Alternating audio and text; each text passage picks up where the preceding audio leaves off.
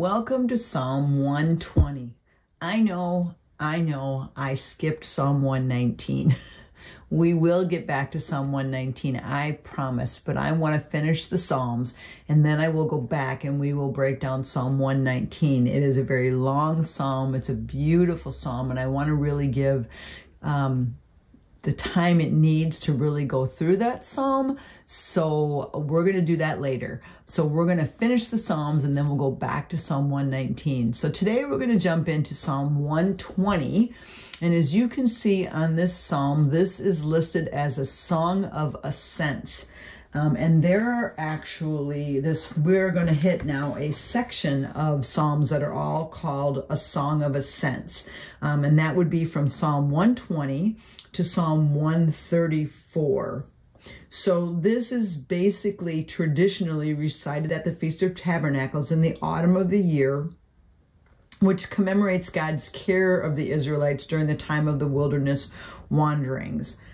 Since Jerusalem sits on a hill, no matter where someone comes from, you're always going up to Jerusalem. So when you see things like that, like we're going up to Jerusalem, that's why, because Jerusalem sits on a hill. So pilgrims on their way to Jerusalem may have sung some of these songs of ascents. The word ascent can refer to the steps of the temple, or it could just refer to walking up to Jerusalem. We're not really sure. Some scholars suggest that it's a reflection of the very structure of the collection of the Psalms, that each one is a verbal step connecting you closer and closer to the Lord. But the message really of all of this collection of the Psalms is that Jerusalem is the place for coming together of the people of God for celebration and for commemorating and for acknowledging the goodness of the Lord and the help that God has been to the Israelites. And so that's what the Song of Ascents are all about. So let's read this one and then we'll walk through what it's about. But again, first, let's read a verse and pray, and then we will jump in. I am going to read Psalm 119, verse 16, which says, I delight in your decrees. I will not neglect your word. So Lord, we come before you and we are so thankful for your word. We're so thankful for your decrees. And God, we pray that we would not neglect reading your word. We would not neglect doing your word. Give us the strength and the ability to do that. Amen. So let's read this short psalm. It says this: I call on the Lord in my distress, and he answers me. Save me, Lord, from lying lips and from deceitful tongues. What will he do to you? And what more besides, you deceitful tongue? He will punish you with a warrior's sharp arrows, with burning coals of the broom bush. Woe to me that I dwell in Meshech, and that I live among the tents of Kedar. Too long have I lived among those who hate peace. I am for peace, but when I speak, they are for war. So, interesting psalm. If we want to put a category on this, this would be a lament. So we've been in a long section of looking at hallelujah psalms or praise psalms, and now we're going to look at a lament. And this one would be an individual lament. Some laments that we see will be community laments. This is an individual lament. So it's all about one person saying, here's what I'm going through. I'm calling on the Lord, and here's the struggles I've been through. We could divide this into sections, and if you want to do that, we're going to divide it verses 1 and 2, and then 3 and 4, and then 5 and 6. And this first part would be words of trust and then petition. So basically, I'm trusting in the Lord and here's what I'm asking of God. And then the next section is words of vengeance, asking God to come against the enemy. And then the last part would be words of woe.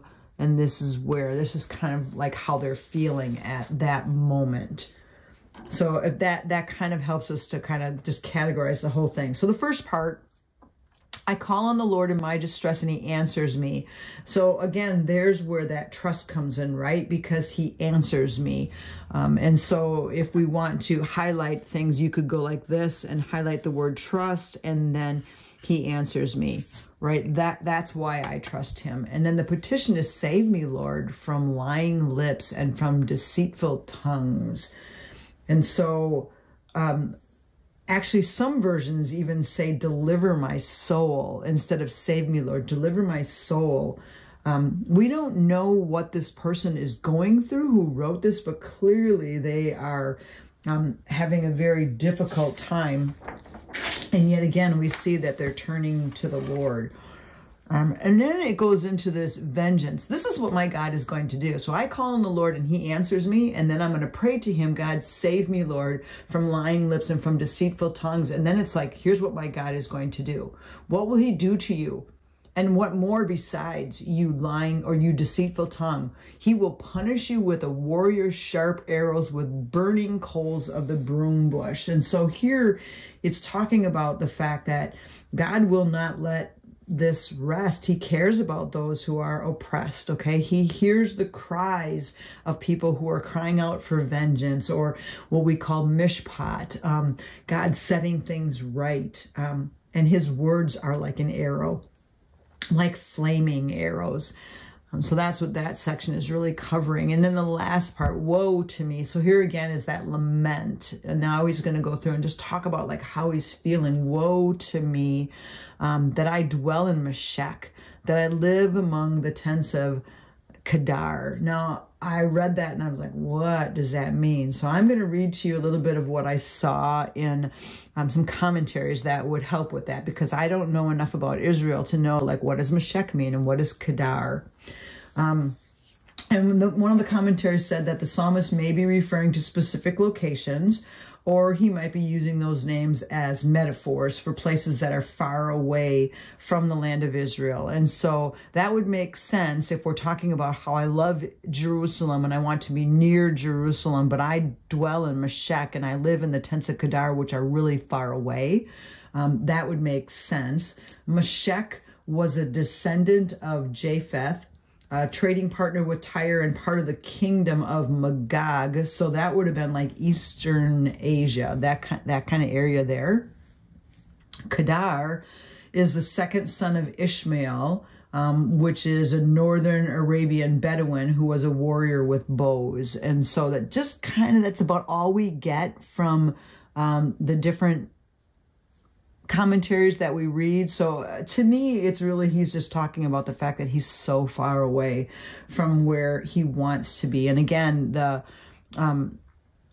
Jerusalem is that representation of this is where God's presence is. And so that's that longing for wanting to be there.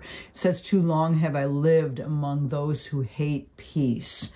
And that word peace is shalom. And that's that, it's more than just peace. It's like well-being. And he's saying, for so long I have lived away from that. But then there's that statement, but I am for peace. And when I speak, they are for war. So clearly he is in a spot where he is far away from where he wants to be. And I think that as we look at this psalm, he's understanding that it's in the presence of the Lord that I find my peace. And I'm feeling like I'm far from that right now. And I'm among a people that are speaking of war. So this psalm, I think, is a good psalm for us to be reminded of when we're going through times where we feel like we are far from God. And that maybe we are in a situation or in a world where it seems like everything is at war, and I'm not around those who are promoting peace or want peace.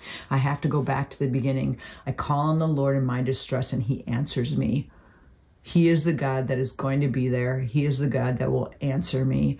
And so in the midst of this lament of where he's at and what he knows God will do, he still says, I am going to trust in the Lord and I am going to call on him. And that to me is part of that. When we talk about pray without ceasing, we talk about praying daily, praying often, praying no matter what I'm feeling and what I'm going through. I am going to continue to be a person of prayer. I'm going to call on the Lord in my distress because I trust him and I know he's there. So God, we look at this verse and we just say, Lord, when we are in times of distress, when we are in times of feeling like we're so far away and where are you, God? Lord, help us to trust. Help us to keep coming back to you and keep going and saying, I am going to pray. I am going to call on the Lord even in my distress. Lord, we know that you are a God that answers. We know that you are a God who hears. And so, Lord, we just want to acknowledge today that we trust you no matter what life is throwing at us today. Help us to be a people that will continually turn to you. Amen. Well, I'm hoping that this little psalm had something in it that can encourage you to just keep trusting in him.